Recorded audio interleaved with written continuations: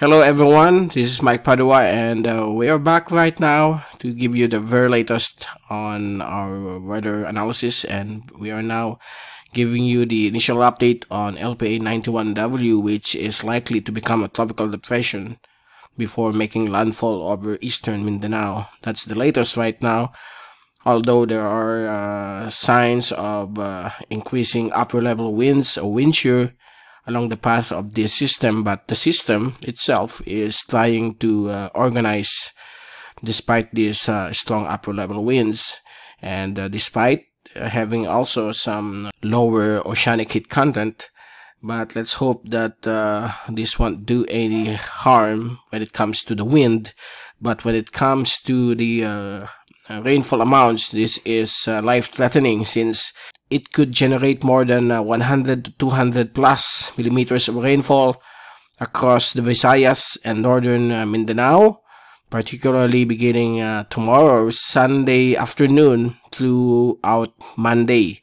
Okay, so Northern Mindanao until the whole of Visayas, and then on Tuesday, it will also bring rainfall across Panahon, and that's the forecast right now that I'm telling you on LPA 91W. Japan Meteorological Agency already upgraded it into tropical depression, although the Joint Typhoon Warning Center is still at LPA status. Somewhat, they are having some power outages, transferring of new power systems this weekend, so they'll be back sometime Monday.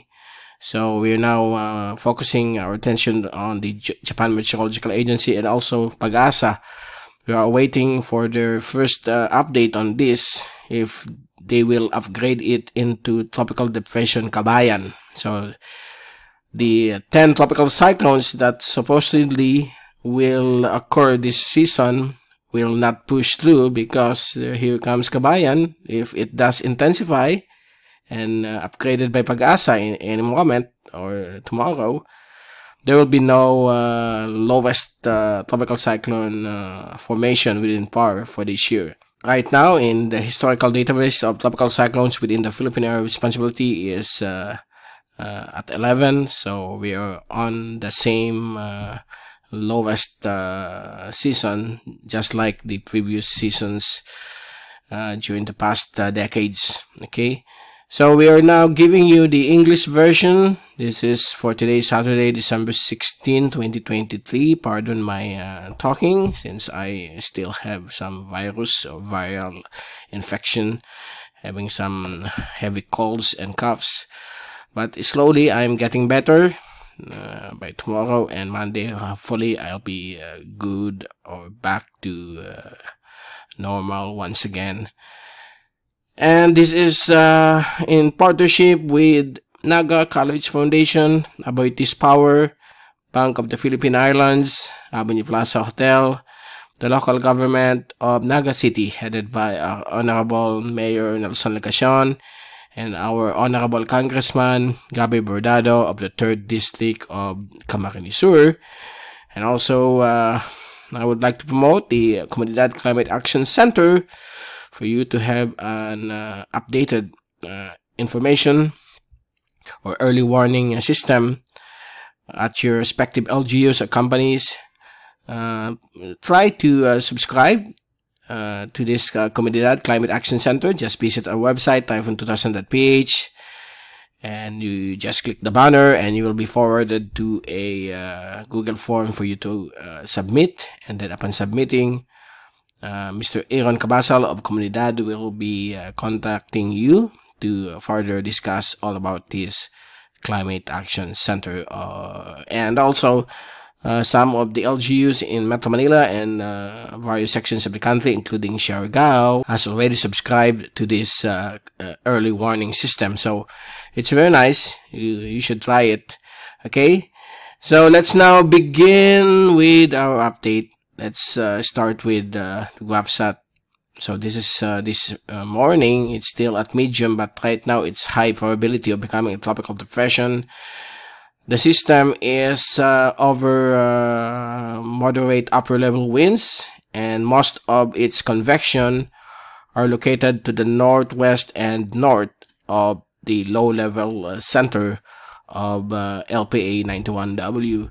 So if this system makes landfall over Mindanao, Visayas will get the brunt of this heavy rainfall. So please take all necessary precautions, people down there, community down there in the Visayas and Mindanao, because of this impending LPA that could bring a flood-threatening scenario and landslides because of this heavy rainfall. As you know, at this time of climate change, the rainfall amounts is getting higher and higher. So we should take all necessary precautions. Even though the computer models suggest 50 to 100 millimeters, we put it up to 200 to 400 millimeters, since this is what it is. And upon this, crossing of this system, come Sunday evening, it will also enhance the northeast monsoon and bring some light to moderate to at times heavy rainfall across the eastern sections of Luzon, Calabarzon, Metro Manila, Bicol region. And here over Bicol region, we could have another shear line. Okay, so expect rainfall beginning tomorrow to Monday. So please take all necessary precautions. So that's the scenario right now. Northeast monsoon here, northeasterly across various sections of the country. Mindanao is still having some good weather, but expect the arrival of this rainfall associated with the 91W, or soon to be Kabayan if it intensifies, sometime tomorrow afternoon, Sunday, and it will persist through the evening until Monday morning or afternoon. And not just Mindanao, but also most parts of the Visayas. Okay, and for the fast animation, here you go. The system is currently showing a circular convective blob. Okay, the center is somewhere here, so it's now at 133, moving west at 26 or 24 kph, and it's likely to affect these areas. Some of the rainfall is good when it comes to farming, but when it comes to flood prone areas, it's bad. Okay, so again, take all necessary precautions. And we have another LPA here. This is 92W, nothing to worry. Computer models are just showing this LPA to circulate over this area, so nothing to worry about. And here's the zoom in satellite animation to show you how large is this convection of LPA 91W. So if you look at it, it's quite scary because it could generate flooding. And if you look at the infrared, so those dark red are very heavy to extreme rainfall for 3 to 6 hours, so 8 hours, then that's it. So all we need to do is to prepare upon the approach of this weather system. Even here in the Bicol region, if you look at the satellite, it's not much, but we are experiencing on and off rainfall since this morning, although it's blue skies. The sun is shining out because of the northeast monsoon, and later on we will be having some shear line over the Bicol region. Okay, here's the wind shear product, and the storm is, or I mean the LPA is passing over increasing wind shear for the next 24 hours based on the wind shear tendency. Let's wait for it. There you go. So it's increasing, so it will help this system not to rapidly intensify. So maybe just an active LPA, but when it comes to the rain, that's the problem. Now for the oceanic heat content, the storm is somewhere here, so it's moving over slightly lower oceanic heat content, around 75 to 80 kilojoules centimeter squared. And here's the Japan Meteorological Agency. Tomorrow afternoon it will be roughly 200 kilometers east of Davao de Oro, or formerly Compostela Valley. And then in the evening it will traverse the southern portions of Caraga, Bukidnon, and into Misamis Oriental, Occidental, Lanao provinces, Cagayan de Oro. So these areas will be affected by rainfall brought about by the system, as well as Bohol, Cebu, Negros, Panay, Guimaras.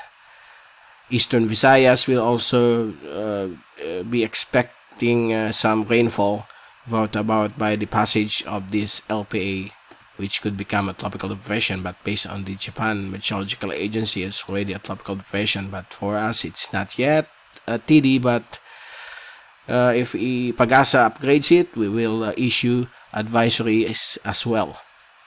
So we are now refreshing the Typhoon 2000 global model tracks of LPA 91W. Okay, let me repeat it. Sorry. Refreshing. Let me go. We are going to show to you the there we go. There's the latest from the European model just uploaded. So as you can see here, the European model shows it landfalling over Davao Oriental, across Davao City.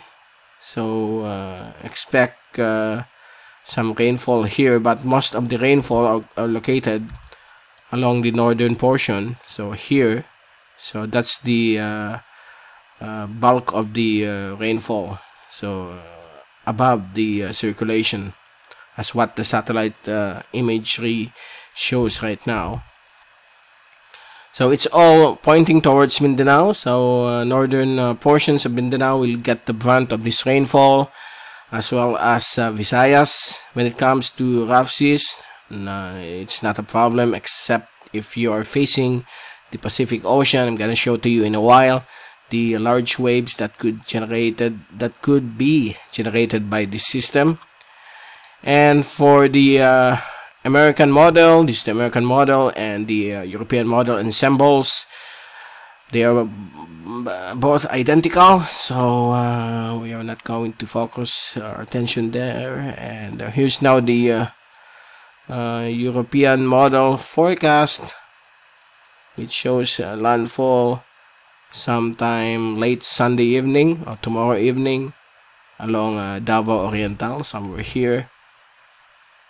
And then it will traverse Mindanao, exit over Zamboanga Peninsula. Okay, and then by Tuesday it will be over along the southern tip of Palawan.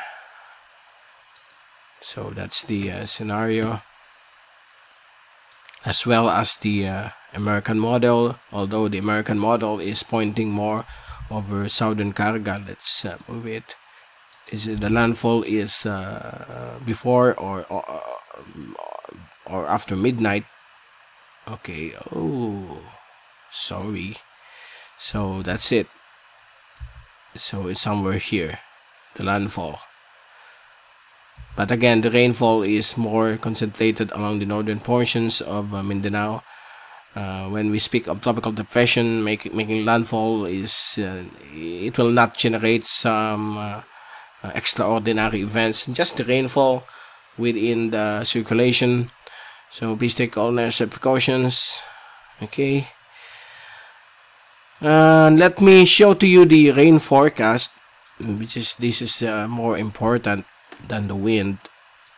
Okay, this is the European model. This is the latest one. I'm going to zoom this.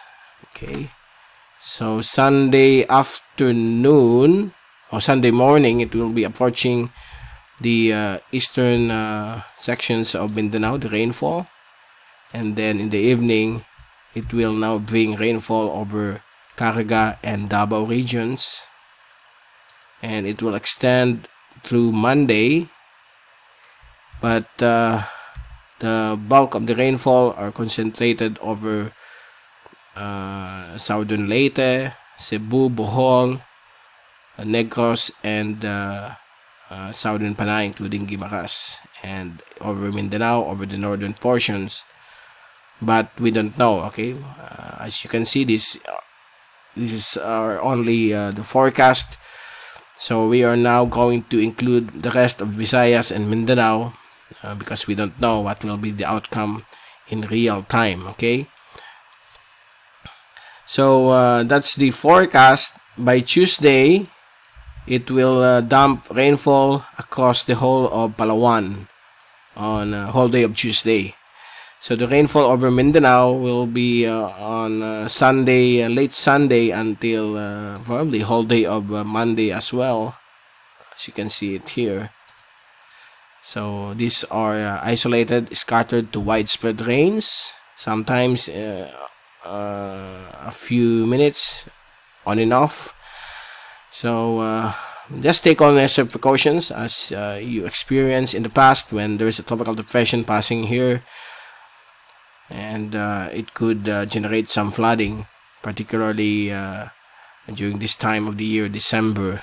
Although we are on an El Nino climate, but due to the climate change, even El Nino, during an El Nino, we expect heavy rainfall. Okay, and if we look here over the Bicol region, we might be having the shear line tomorrow, Sunday. So there will be some rains and thunderstorms over the Bicol region. So take all necessary precautions as well, folks viewing this video here in Bicol. Okay, let me move now to show to you now the rainfall accumulation. So this is the rainfall accumulation for the next 3 days until Monday.